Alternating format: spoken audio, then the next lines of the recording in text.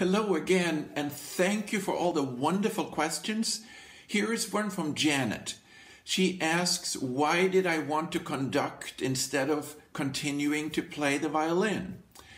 And I must admit I always wanted to conduct from I was quite little, but I knew that young conductors were irritating. And I didn't want to annoy orchestras, so I waited until I was 40 to change from violin to mainly doing conducting. And she also wondered why I wouldn't want more time to enjoy playing my instrument at home instead of, as I do now, mostly studying scores. And actually practicing the instrument, the violin, is for me the hardest thing to do. I can do it for 10-15 minutes, then I go out and clean a gutter to relax. Then I can do another 10 minutes and I go out and clean the garage. Everything else is easier than practicing.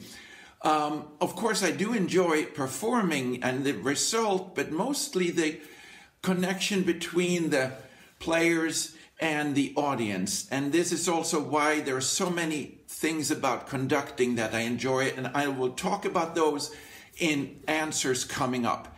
And thank you very, very much. Please stay safe.